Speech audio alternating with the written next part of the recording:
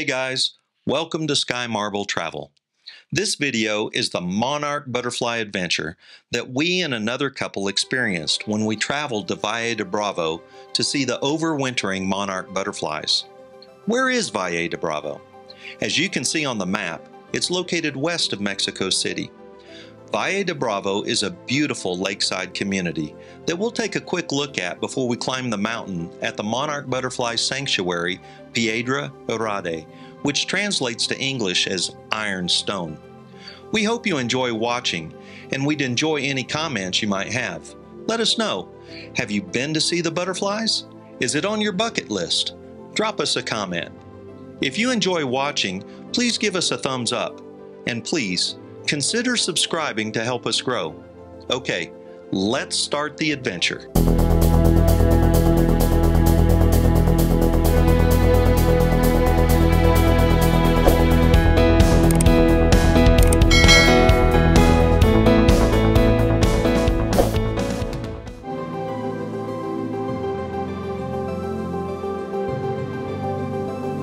As I've already mentioned, Valle de Bravo is a gorgeous lakeside community.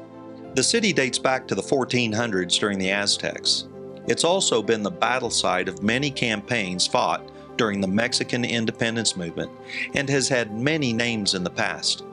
The city's current name, Valle de Bravo, or Valley of Bravo in English, comes from Nicholas Bravo, a man who fought during the Mexican-American War at the castle of Chapultepec. The current population is around 62,000. This is a playground destination for the well-to-do city folk of Mexico City and closer by Toluca, which stands between Mexico City and Valle de Bravo. It's estimated that between 3.5 and 4 million tourists visit the city each year. Besides being a lake destination, the town is a great staging center when launching tours to see the monarch butterflies. Of course, the lake offers all the usual activities of swimming, pleasure boating, fishing, and as you'd expect, it's a great lake for water skiers. As we were walking to grab a bite to eat, we noticed not one, but 7 paragliders soaring above the city. It was really cool. When you visit Valle de Bravo and the Monarchs, don't forget to stop and enjoy the 2 great waterfalls. Take a lunch and have a picnic at Velo de Novia waterfall. That means bridal veil in English.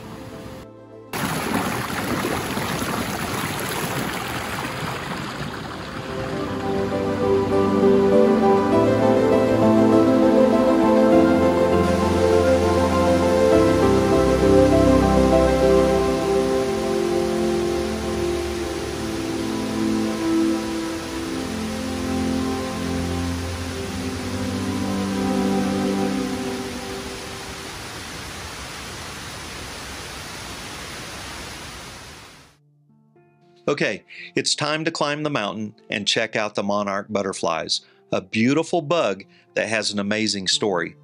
We arrived at Piedra Dorada around noon. Go too early, and the butterflies are still nesting due to the cool weather. As the sun heats up the mountain, the butterflies become very active. This is a super affordable tour, with current adult tickets priced at only 100 pesos, or a little more than $5. Once you enter, you find the commercial side of the sanctuary. Here, you'll be able to shop for the perfect souvenir, from hats to coffee mugs, magnets, pins, teas, and even more. There's also food available, but we brought our own sandwiches the girls made the night before. If you don't think you can make the climb by hiking, horses are available for 300 pesos, or about 15 bucks. Tours leave out in groups of 10, but if you pay around 250 pesos or $12.50, you can have your own guide for smaller groups. That's the option we chose, and we got a great guide. Okay, let's start moving up the mountain. We came to see the butterflies.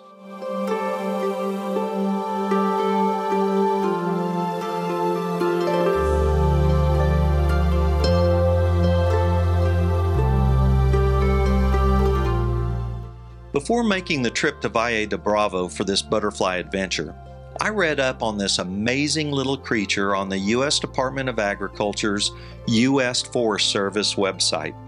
As we move through the video, I'll be reading right from the website. I'll leave a link to the site in the comments so you can find it yourself and learn more. I found all the information about this fascinating insect quite interesting, and I hope you enjoy learning about them as much as I did. Be sure to wait to the end when I tell you how you can distinguish between the male monarch butterfly and the female. Ready to learn? Here we go.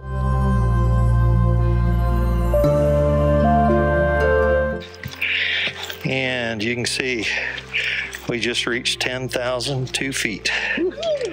Ooh, doggies. And off we go.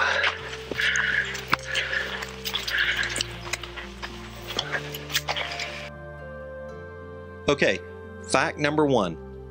Did you know the monarch butterfly has a look-alike? It's the viceroy butterfly. That's right, the monarch and the viceroy look similar, but they are different. And if you know how to tell the difference, it's quite simple. So how can you tell them apart? Well, it's not hard. You see, the viceroy butterfly has a line across its hind wings that runs more or less horizontal as it spans the wings. Here's a picture. Do you see the difference?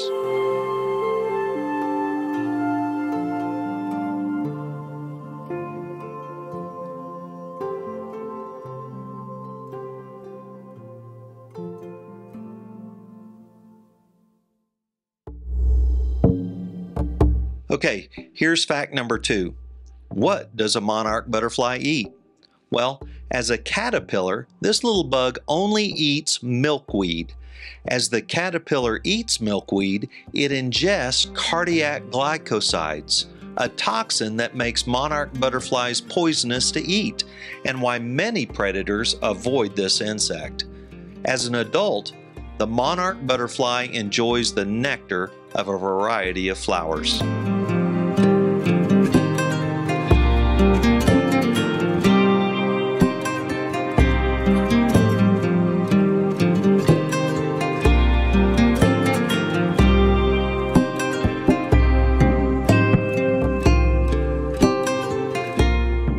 I'd never heard the rumor of fact number 3, but the U.S. Forest Service poses it as something that could be a myth. Here's the question. Is it true that butterflies taste flowers with their feet? So what's the answer? It's true. The site says that monarchs have sensory organs on their feet and heads that help them identify different plants. But it's uncertain whether insects taste as we are able to do.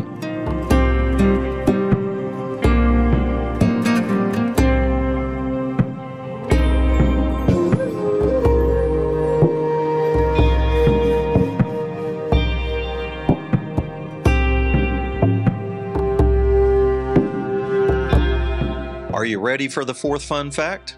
Here it comes. How many eggs do female monarchs lay? Well, female monarchs can lay over 1,000 eggs in their lifetime. However, in the wild, they probably lay, on average, about 400 to 500 eggs.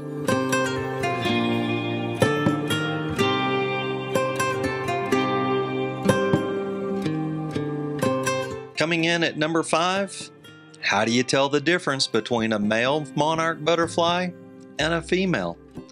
The first sign that a monarch butterfly is male is that males have a little black dot on their hind wings. These are actually glands that release pheromones for attracting females. On the other hand, the veins that run through the wings are thicker in females. So what do you think? This looks like a female, right? No dot and thick veins on the wings. Okay, we're checking in again. We've gone up another 461 feet from 10,002. We're now at 10,463 feet. And this might be as high as we go, but the mountain certainly goes up a little bit higher. So quite a climb. It's pretty good. And the views are spectacular. The butterflies are everywhere.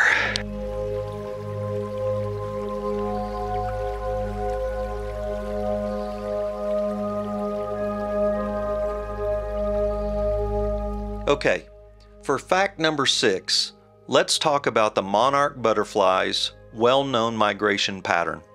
The first thing to consider is lifespan. This is a key component that makes migration an incredible feat.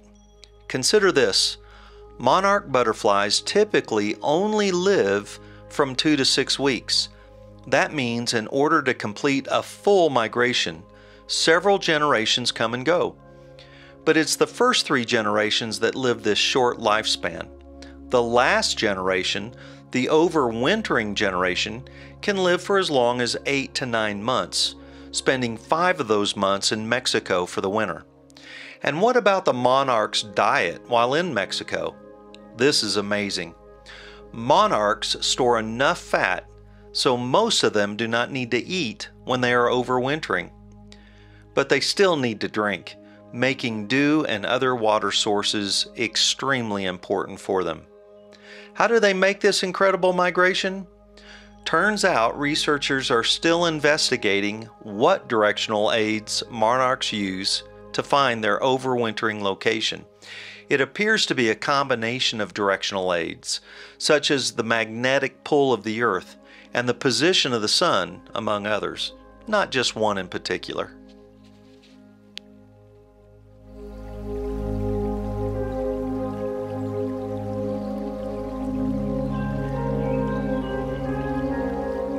All right, let's get to fact number 7. Here it is. How long do monarchs stay in their cocoon? Well, it's not a cocoon. The pupa of a butterfly is actually called a chrysalis rather than a cocoon.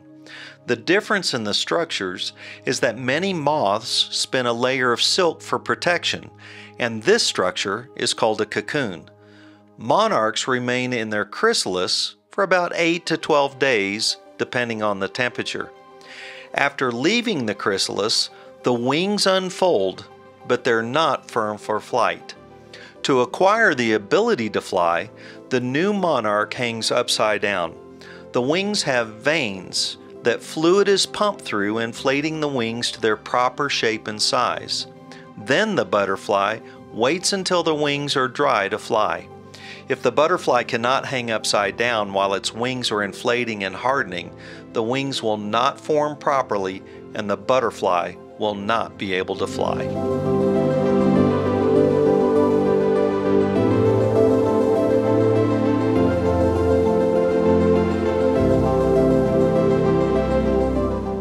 There you go.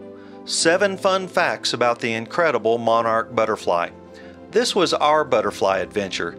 If you've been, you have yours. If you haven't been, plan a trip. You'll love it. Thanks for watching. We hope to see your comments. Please type one and let us know what you think.